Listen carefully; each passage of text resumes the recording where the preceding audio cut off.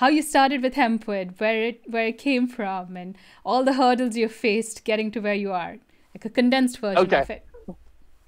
So, when I was just starting working in college, I was studying engineering and I got involved with vinyl siding. So I worked at Certainteed as kind of a junior or apprentice line engineer doing vinyl siding. That got me in my first manufacturing setup. Then I started working with wood flooring and I was studying Chinese. So I went to China and studied for a semester and then stayed for the summer and worked in a wood flooring mill, which was focusing on bamboo.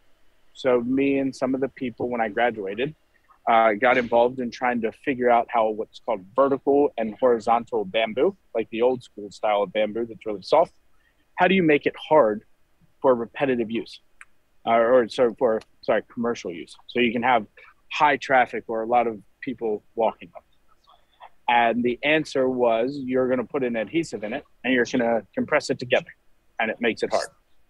So when I was part of the team that was figuring that out, we turned it into a math equation. And that math equation that we did for the strand woven bamboo fits into many different types of fast growing raw materials that grab carbon at a really quick rate, store it inside of the plant fiber, and then we can take that and compress it into a wood substitute. So after bamboo, the patents were deemed a monopoly in China. And so a license was given to all the people that were starting to infringe on the patents. And that was when I was working for this company. They had acquired my startup.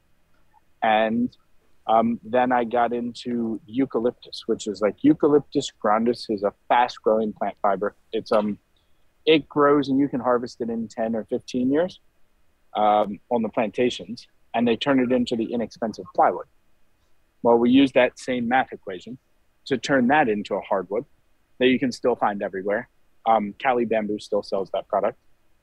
And then we started doing some recycled wood products. And the recycled woods were typically like hardwood plywood mills, where you could take the offcuts or the seconds or the Bs, the things that couldn't make it into the face grade for the high-end plywood, and take that, break open the cell structure, impregnate it with some adhesives, and then compress it into a log so you could use it as a wood substitute. Long comes the 2014 Farm Bill. So with the Farm Bill, a lot of focus got onto hemp, and some of the customers from when I was with that bamboo company started asking me, hey, can't you turn hemp into wood?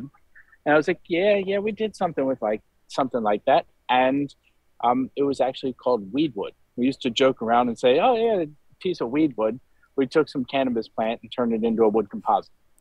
Well, some of the big companies, Mohawk and Shaw, both were kicking around the idea because their marketing team saw the excitement in it. And you probably see this when you say, oh, hemp is a building material, lots of interest. It sparks a lot of questions. And so they were saying, yeah, we think there's something there.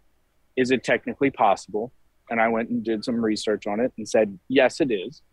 But it was still federally illegal for the big corporations and big companies to touch. So when they decided not to pursue it, then I went and filed some patents, did a bunch of the research, filed some patents on it, and hempwood was born. But yours is very different than other laminated products out there. You're a stickler for using soy-based adhesives. You refuse to use phenolic resin binders because that's really important to you. Oh, yeah, absolutely. So I have a degraded lung condition, which means my lungs have significant damage from being exposed to chemicals working in the bamboo mills because they were using phenol formaldehyde as the resin in both the liquid, and then in drying it and curing it, it went into the gas state and then the solid state. So because of my personal issues, I refuse, because this one I'm doing myself, to use hazardous chemicals, something that's bad for you. I just kind of put my foot down and said, that's not going to happen on my watch. And it is more expensive to make it in the United States. And it does cost more to not use a bunch of dirty glues in it, but it's the right thing to do. And rather than having 3 or 4 step distribution, like a lot of the companies that'll manufacture in Cambodia or in China, and then have an importer and a distributor, and they'll have a retailer, it ends up being 30 cents on the dollar is actually towards the cost of the production of the product. And 70 cents goes to the 3 or 4 different links in the supply chain.